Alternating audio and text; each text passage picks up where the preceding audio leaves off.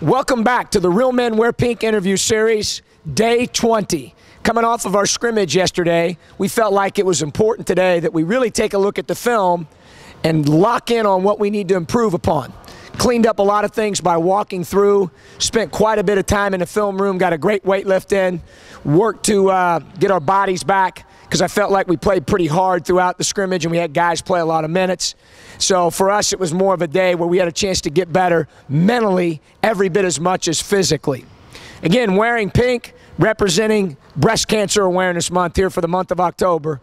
We need you to help. It takes a village to attack this vicious disease. And if it's something you're convicted about, please go to the American Cancer Society's website, Real Men Wear Pink, ACS.org.